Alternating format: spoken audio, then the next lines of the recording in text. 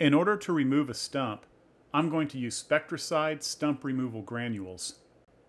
This product is designed to accelerate decomposition and make it easier for me to remove the stump.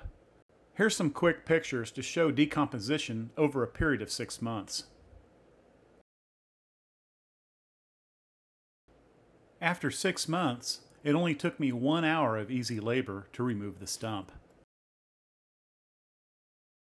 To begin, peel away the label on the back of the bottle to find the instructions. These are the instructions that I will follow in applying the granules. Note that these granules speed up the decomposition of the stump by making it porous. Once the stump is soft and porous, it may easily be removed or burned. All of this depends on the size of the stump and the hardness of the wood. Remove the cap and cut the tip off using wire cutters and set aside. Here are some of the tools that I recommend. I will name them as I go along. First, make sure the stump has been sawed closely to the ground. Then, dig out around the stump so the sides are exposed.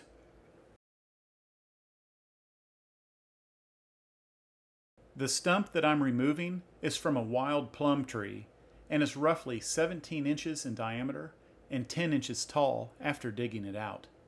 Next, attach a 1-inch spade bit to an extension and secure in a drill. Drill several 1-inch diameter holes up to 12 inches deep into the stump. As you go along, drill holes in the side of the stump 3 to 4 inches from the top at an angle, where the side holes meets the bottom of the vertical holes. The more holes you drill, the better the coverage will be for the granules. It's best to do this on a dry stump.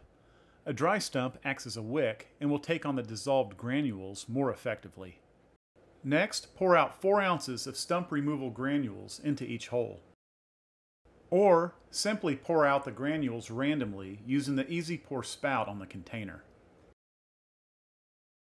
Then, fill each hole with hot water to dissolve the granules. Continue to add water to the holes for several days to ensure the granules dissolve completely.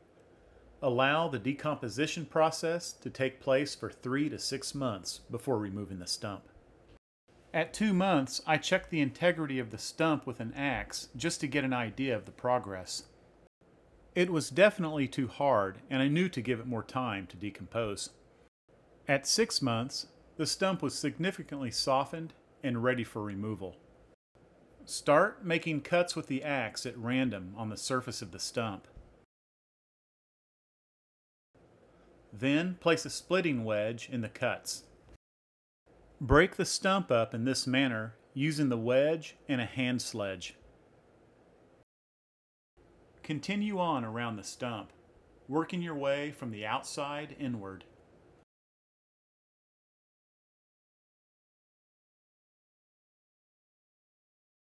As you go along, the pieces can be removed by hand as they split off. The labor is fairly easy if you take your time. I even did this while I was sitting on a bucket. Once the majority of the stump has been removed, use an axe to chop away the residual. Make sure to continue the removal down to the roots below the surface. Then take a rake and clean out the majority of the debris from the hole. Next, fill the hole with soil and spread grass seed on the surface. Work the seed into the soil using a rake. Then add a light cover of straw or dried yard clippings to protect the seed bed. Keep watered until the grass has been established. This may take a whole season.